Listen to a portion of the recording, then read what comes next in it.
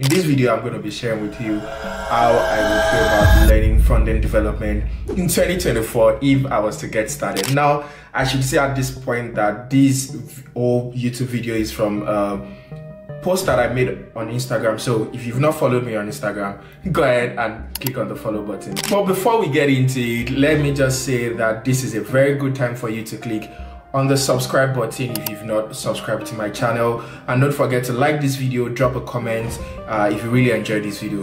But first, the first thing that I would really say for anybody that wants to learn front-end development, which you probably would not see in a lot of roadmaps, is that you should learn some computer science fundamentals. I think for a lot of people, you just go online, you get a tutorials, and then you just start learning.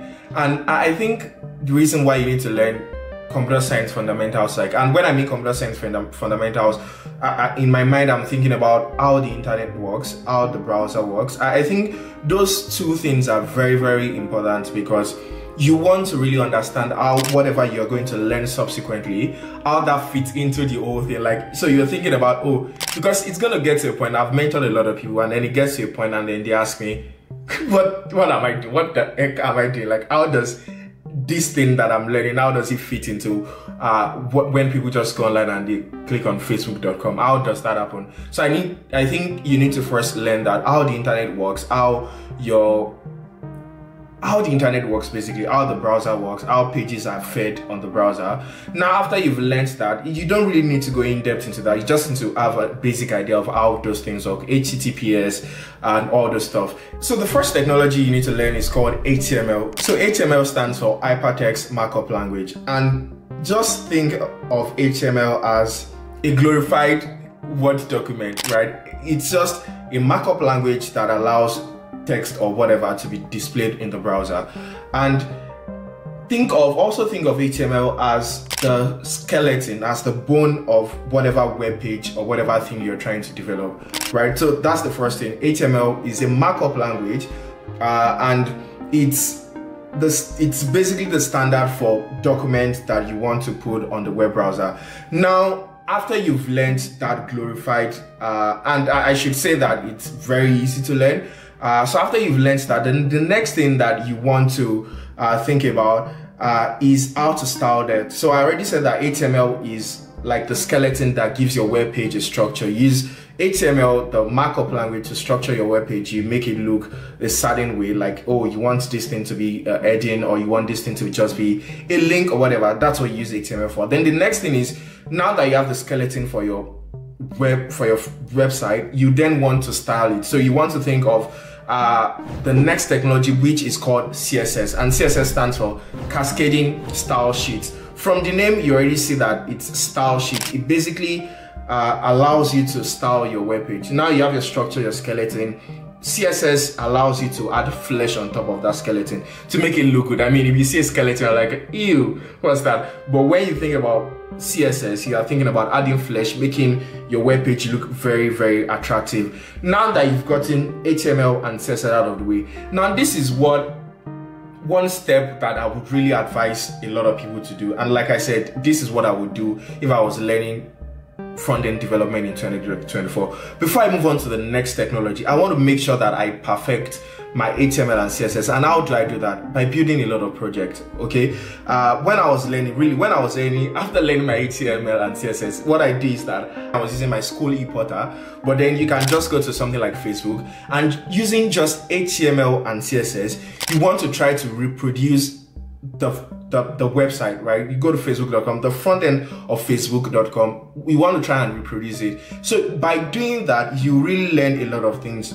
You can watch tutorial from today to eternity, and then when I give you a web page to do, you're like, I can't do it. You could also go to a place like Figma and go to the community section. There are people that have put website design, website UI, that you can just go ahead and try to reproduce using their HTML and CSS. Build a couple of projects with that, do 3 or 4 projects, different kinds of web pages, and then you can be sure that, oh, you've done something right. After you've done that, we then go to the next technology which you want to pick, which is called the JavaScript. I will still continue to use the example of the human body. So you already have your skeleton, you have your flesh added, but now there's no life in your web page. And how do you add life to your web page? How do you make sure that your web page moves more or less, or is interactive, or is dynamic? You use JavaScript. So JavaScript is also the first programming language that you are going to learn. Now, this is where I pointed to all these threads and all the fights on Reddit or whatever. Now, HTML and CSS are not programming language. Put that on my head. So the first programming language that you're going to learn is JavaScript, and JavaScript allows you to add interactivity to your web pages. It makes your web page dynamic.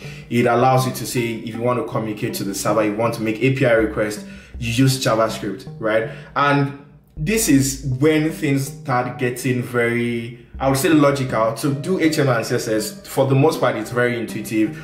You see what you see, right? But for JavaScript, you need to think a little bit more, because it's a programming language. You need to learn how to think logically. After you've learned that, guess what's coming next? Build more projects. For a lot of people, you just don't jump. A lot of people jump into the next technology and they just keep learning technologies. I really don't, if you're going to learn anything, I really don't advise you to just keep stacking technologies on top of technologies and just keep learning technologies on top of technologies. Build project at every point, right? Now that you have HTML and CSS and JavaScript, you can go back to the project that you worked on previously and try to integrate JavaScript into it and try to add JavaScript into it. Or you can just pick up a new project and try to use your knowledge of HTML, CSS, and JavaScript, how to manipulate the DOM using JavaScript, all those kind of things. Then you can go ahead and use that. Okay, now you have HTML, CSS, and JavaScript covered. Let's go to the next thing. The next technology that I would say you should pick up after this is Git and GitHub. So what is Git? Git is a distributed version control system that allows you to track changes that you make to the files on your computer. So you already started building project, you already started doing that. Now, when you start working on a team, or even when you're working alone, you want to keep track of whatever changes that you're making to your project. You want to say, oh, this is when I added the header, this is when I added the footer, this is when I added the hero section. Git allows you to do that. Git allows you to just keep track of the changes you make to your files. Now that you've learned Git and GitHub, now you can start pushing whatever code that you've written previously. You can start putting that on GitHub so that you can share with other people. You can start keeping track of your changes. Now, the next step in your learning journey on your way to becoming a front-end developer is now what I would say you can start learning front-end frameworks and libraries. Now, the most simple ones that you can start picking up is to start learning CSS libraries. Now, for a lot of people that I've seen, they just learn HTML, they don't really understand CSS, and then they jump to CSS libraries. You know, they start learning Bootstrap, or they start learning Tailwind, or whatever. You should already understand how those technologies work, and you should already have built a couple of projects with them, because frameworks and libraries are supposed to make your life easy. They are not supposed to replace your understanding of how to build a front-end web page.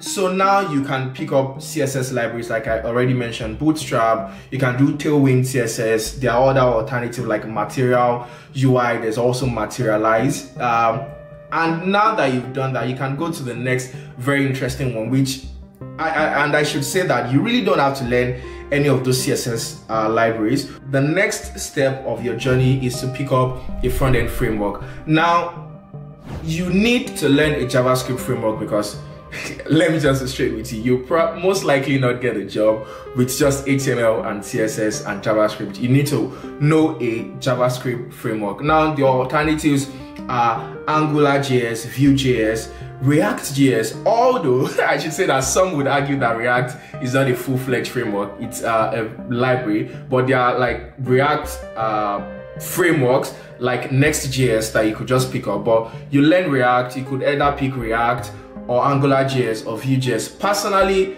I would recommend React.js because it's easy to start with. It's not, like I said, it's not a full-fledged framework, so you really don't need to learn a lot of things off the bat, and it's basically just easy to start with. But if you say you have a job that is coming up and what that job is using AngularJS or Vue.js or any other one, you could just go with that. Now you learn your front-end framework. The next thing that I would really advise, which is the last thing that I would really talk about in your journey, is to start learning how to write unit tests or integration tests, or basically how to start writing tests for your front-end application. Now you already have gotten to a very solid point. You can already build projects with the technologies above, and I should trace back my step and say that after you've learned React or whatever front-end framework that you're learning, you want to build a lot of projects, like a whole lot of projects. And after you've learned that, after you've done that, then you can pick up testing. You can start learning how to write tests for your front-end application to just make sure that you are a solid developer. I hope that you've learned one or two things from this video. I'm very sure that it's not very extensive, but maybe it is very extensive. But after you've picked up testing, and I think by the time you get to this point, you should already know the next thing that you're supposed to learn in your journey, and you should already be into the industry that you really can figure out your way from there. So I really hope you found this video very helpful. Like I said, go ahead, click on the subscribe button if you like videos like this, or you can also just drop comment to tell me the kind of videos you would love to see, and don't forget to share with a friend. See ya.